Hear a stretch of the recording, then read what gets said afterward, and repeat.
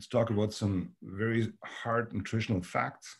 There have been recently a large number of studies on the actual dietary content of our food today. This one study actually compared the content of nutrients, especially magnesium, in the food basket at the turn of the last century. So at around 1900, from daily food alone, North Americans were able to get about 500 milligrams of magnesium per day. And if we investigate the average food basket today, products bought at Loblaws or other grocery stores, we barely get 200 milligrams from diet alone. And that's obviously not enough. Another study from the National Academy of Science published in 1989 concluded that 80% of the North American population at that time are or were magnesium deficient. And that's 31 years ago.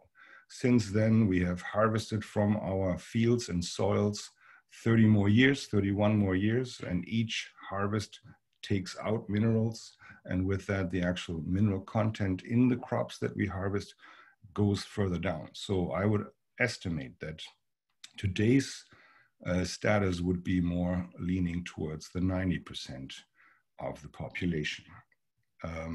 So why do we end up nutrient depleted? As discussed, mineral depletion of the soils is huge. I mean, when you think about it, we get our average oranges from plantations in Florida. We get all kinds of crops from plantations in Mexico or across the world, and also from Canadian soils. And minerals are elements. They cannot be grown or regrown in the soil. They are in there, and every harvest takes out certain quantities. Rain is distilled water practically. It doesn't bring back anything.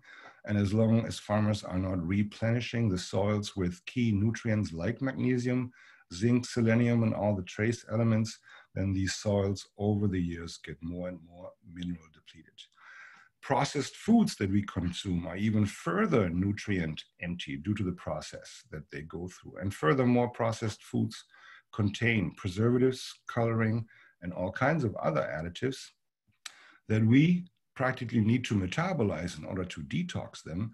And these metabolic steps require cofactors and nutrients like minerals to activate enzymes. So these additives practically steal our nutrient supplies.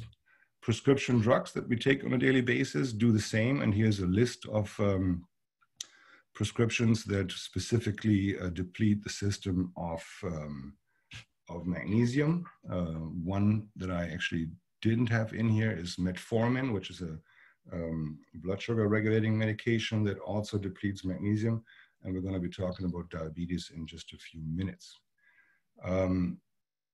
So if you have to use any of these medications on a regular basis, it would be wise to replenish your system or maintain at least your system with a good supply of magnesium and other trace minerals.